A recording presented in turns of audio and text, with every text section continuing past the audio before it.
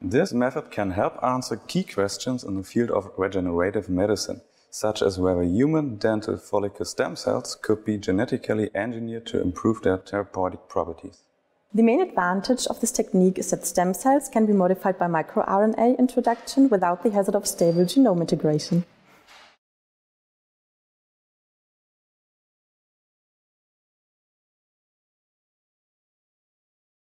Begin the procedure for enzymatic digestion of the tooth follicle by pre-warming to room temperature human dental follicle stem cell, or HDFSC culture medium, and PBS-PSG solution.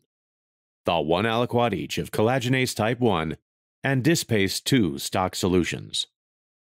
Prepare a digestion solution by adding 500 microliters of the collagenase type 1 stock solution and 500 microliters of the dispace 2 stock solution to 4 milliliters of basal medium containing 1% antibiotic agent.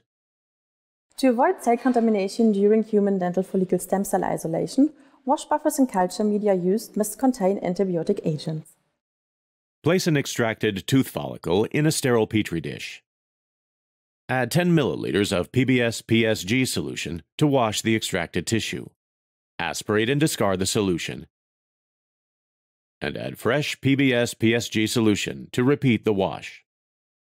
Using a sterile scalpel, mince the extracted follicle into pieces of about 1 by 1 millimeters.